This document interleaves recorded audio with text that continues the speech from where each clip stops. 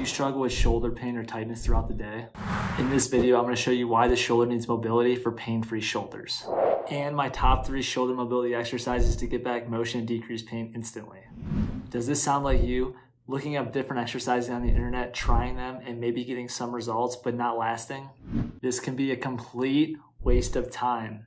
How do I know this? Because I'm Dr. Joey Seyforth, and we've helped thousands through our one-on-one coaching program eliminate shoulder pain and get back to daily life without issues. Let's first start by talking about what mobility is and what actually makes up the shoulder joint. Mobility is referred to how we actively control the movement of our shoulder throughout the day. So by us going to different positions, that is referring to how our shoulder moves and the mobility of the shoulder. There are a few different areas that need to be addressed when you're dealing with shoulders, including the neck, the T-spine, the shoulder blade, and the shoulder, which is a ball and socket joint. The shoulder is comprised of 2 different things, the shoulder joint and also the shoulder blade in the back. One of the most common things that I see clinically is this anterior shoulder pain in the front right here. Let me show you what's going on. As we're raising our arm above our head, if this shoulder blade and shoulder are not working optimally together, it's going to cause a pinch. See this gap right here? Watch what happens as we lift the arm above our head. It causes that pinching sensation right in the front. That's because this shoulder blade is not allowed to upwardly rotate fully. Now let me show you on the other side.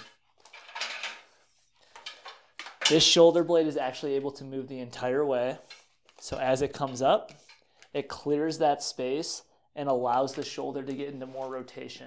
So we know that for improving shoulder mobility, we have to address the shoulder blade in the back. We also have the thoracic spine in the back, or our T-spine. It makes up the area underneath our neck and in between our shoulder blades.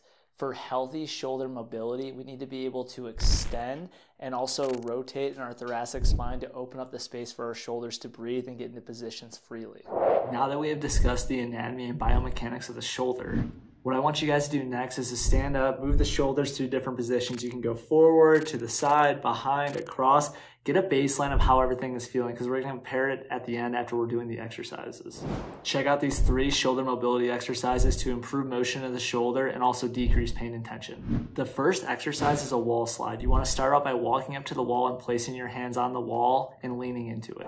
Next, you will push your hands slightly into the wall, slide your arms up, and lean your chest forward. Do not force the motion. You should feel your shoulder blades on the back of your shoulder moving up and around as you're reaching up through the wall and leaning into it. Complete 3 sets of 10 of this exercise, moving into the motion nice and slow and controlling it the entire time. The wall slide is designed to address the shoulder blade impairments of not getting that upward rotation and causing a lot of jamming at that shoulder to make up the motion. The next exercise is called thread the needle, and that's going to address the thoracic rotation in the upper back, freeing up the shoulder. First, grab a foam roller for this exercise. To start, you're going to get on hands and knees position. You're going to keep one elbow straight that you're putting your weight through. The other one's going to be touching the foam roller in between you. Next, you will reach your arm across your body, touching the foam roller and letting it slide and allow you to rotate fully in your upper back. Really focus on leaning across and letting the foam roller glide you into that rotation and opening everything up. After you complete rolling through, you're going to come back nice and slow into that original position. You should be feeling movement in your upper back T-spine area as you're bringing your shoulder across and coming back out. Complete 2 sets of 10 of this exercise on each side, not forcing the motion and breathing into it. This is going to get better the more that you do them with the reps. The last exercise is called a bench opener. To start, you're going to grab a broom, PVC pipe, golf club, anything that you have that can keep your arms in the same position. This exercise is going to restore upper thoracic extension, also stretching out the lats and freeing up any tight areas that you might have that's pulling everything down and compressing it. Start out by getting into a kneeling position, placing your elbows on the bench, palms up, and holding the PVC pipe in place.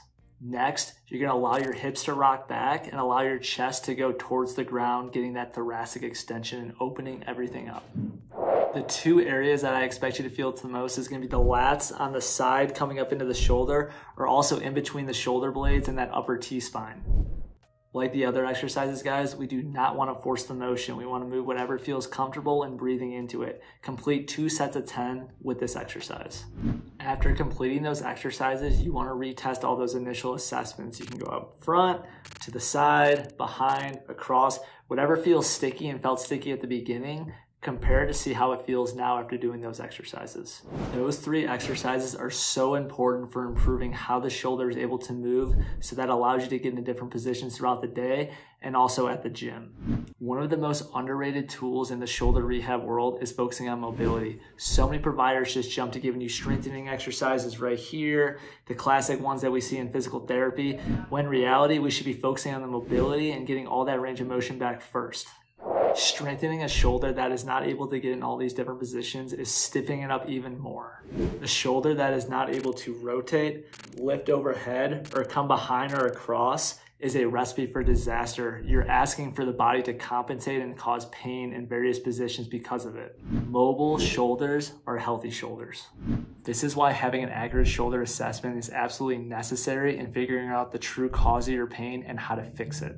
Our clients average a 30 to 40% improvement in their shoulder symptoms and range of motion with one call. Some of them are even pain-free in as little as 15 days. Trying different exercise on the internet might give you some relief, but if you're looking for a long-term fix, text me the word pain to 720-710-4371 to get a tailored step-by-step approach on how to conquer your shoulder pain for good. The people looking to get out of pain are texting me right now. Stop living with this shoulder pain and let's get you a step-by-step process to fix this for good. Please like the video and subscribe to the channel for free shoulder content and resources. At Comeback Performance and Wellness, our goal is to help 1 million people around the world avoid unnecessary imaging, surgeries, and injections, and getting back to an active lifestyle for the rest of their life.